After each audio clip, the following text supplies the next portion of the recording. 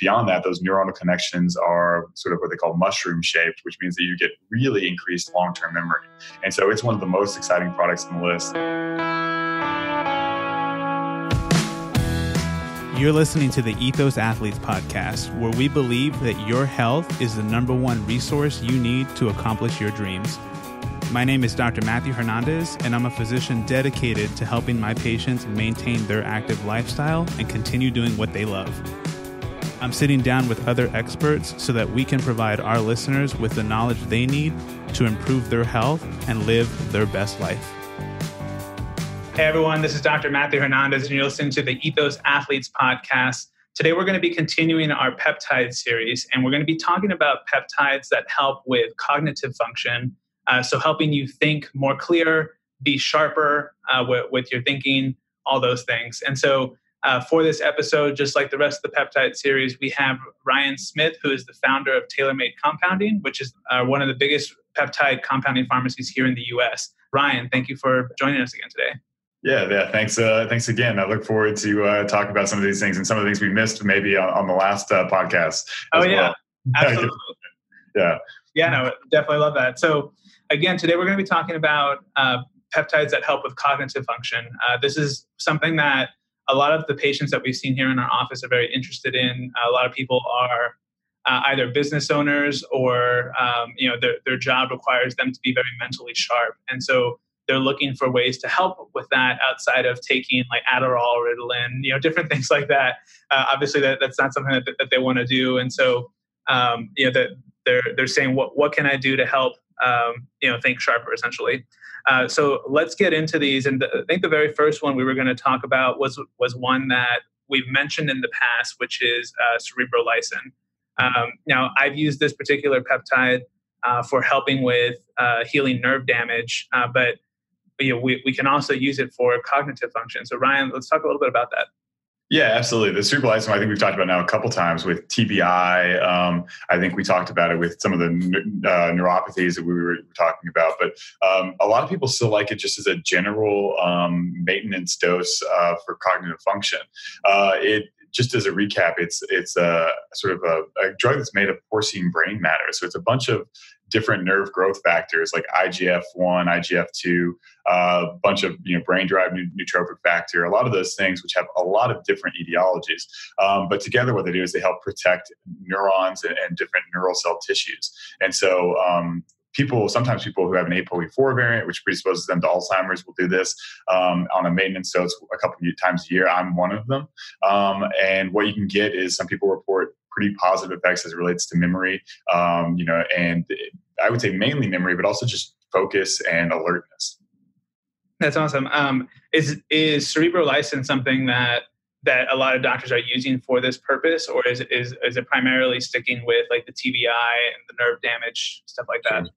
Yeah, no, I think that the demand for this is high in just about every area, but particularly for anyone who wants to be proactive about their mental health, right? Although it's great, it has great studies in Parkinson's, Alzheimer's, and some of these, regrowing myelin and MS patients, for instance. Most people are looking at it not as a treatment, but as a preventative strategy to maintain consistent and optimal neurological processing throughout a lifetime. So I would say the majority of the physicians who are using it with us are doing it just preventatively. Okay. As we talked about Cerebrolysin in the past, pretty safe. There's really nothing that we need to worry about with this particular peptide. Yeah, hardly any adverse events. The one is that if you have a risk of seizure, not to use it because it can I guess cause some stimulation. And that's really the only adverse event that's been described in most of the clinical literature. Okay. Let's jump on to the next peptide, which is Dihexa. This is one that you talked about specifically for cognitive function, correct? Yeah, absolutely. The Dihexa is incredibly exciting. Probably one of the most exciting products that we have just because of its ability to affect so many different disease states. And what it does is it mimics hepatocyte growth factor to activate c-Met. So it acts like an angiotensin 4 derivative, all of which means you just get increased neurological stimulation. And so some of the results that it's had in terms of Parkinson's type disease modeled states, Alzheimer's, really any type of cognitive dysfunction has been extremely positive. But a lot of people like it, like I said, just like the Cerebrolysin, beyond disease states and just for optimal function. Okay. Is it so? A lot of people are using this preventatively as well, as opposed to actual treatment for something. Yeah, just because it's still relatively so new, I would say it's not to the preventative degree like the cerebrolysin.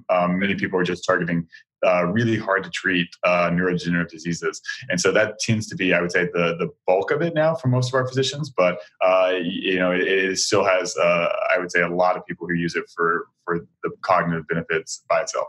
Okay.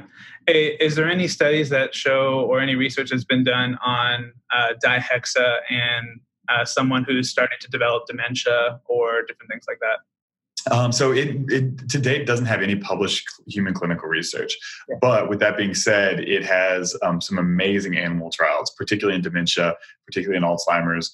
I always recommend a really unique video to watch. If you search for Dihexa and Dr. Harding on Vimeo, you can see a really amazing video of a rat doing a hanging test after a Parkinson's-induced treatment, which is absolutely incredible. You see essentially the value that it can have to treat Parkinson's models, and I would recommend everyone take a look at that. Okay, we'll definitely put that in the show notes. Can you repeat it one more time? What the video is? So if you just search Dr. Harding, Dihexa, Dihexa on Vimeo, there will be a video that comes up, and it's him talking about a lot of the origins of the medication and sort of how it came to be, its path through pharma and its development. But toward the end, he shows some results, some of the increased synaptic, connections in the brain via some histology slides, but particularly that it shows a Parkinson's treated rat who had a incredible response with the Dihexa, and you can sort of see that happening in a physical setting. And so I highly recommend that. Okay, awesome. Thank you. Is there anything else with Dihexa that you can think to? Yeah. So beyond that, I mean, the Dihexa is it's got so much utility. It's got essentially 10 million times the potency of BDNF, which is one of those, nerve factors we talk about with things like cerebrolysin. So it is extremely, extremely potent. And the one big thing about it too is it's orally bioavailable, which gives it some benefit as well. And so definitely just something to consider if you have family with neurological conditions that are sort of losing some options. Okay. No, that's awesome. And then what about, I think the last peptide that you had met or that we had talked about before the show started is it FGLL? Yeah, correct. That one is a great for neurological performance. And I actually want to jump in here and say, for those who listened to the last podcast about anxiety and depression, there's one product we forgot to mention was the Aniracetam. Definitely wanted to bring that up as well because it is another product with some cognitive benefits, some short-term cognitive benefits in terms of processing speeds, and has an anti-anxiety benefit. So I wanted to tie that back in as well. But in terms of the FGLL, that is also one of the most exciting products on the list. It is made to mimic a fibroblast growth factor activator, and it's based off a neural cell adhesion molecule. And so it's been studied to help with stroke, depression, the whole 9 yards. But the biggest thing that it's shown to help with is Alzheimer's and memory, particularly memory in healthy older individuals who are sort of having some memory deficits or some, not even dementia, but just maybe some cognitive cloud, right? And so it has been incredibly exciting. It had in 2011, it was awarded $60 million for further research. And it has a phase 1 clinical trial, which shows it's completely safe and had really no adverse events. But it works by activating the fibroblast growth factor receptor and encouraging dendrite outgrowth. And so you're creating new neuronal connections. And beyond that, those neuronal connections are sort of what they call mushroom shaped, which means that you get really increased long-term memory. And so it's one of the most exciting products on the list, and still relatively new. Okay, that's really good. For this particular product, and then for Dihexa, is there a lot of clinical use that are doctors still adopting the use of this particular peptide? Absolutely. They're both very, very new. And so there's a lot of training now going on these products. But I should say that in particular, the FGLL has a great safety profile. It's just very, very expensive. And so finding clinically relevant doses that are still affordable is sort of the battle now. Okay. People trying to see what is actually the lowest dose, which actually exerts a positive effect so they can keep the price low for their patients and still have some really good efficacy. Okay. And then let's go back to the other one that you had mentioned. We skipped in the previous podcast. Tell me a little bit more about that one, the Aniracetam. Yeah, so the Aniracetam is one that is definitely used for increasing cognitive function. It's part of a family of racetams.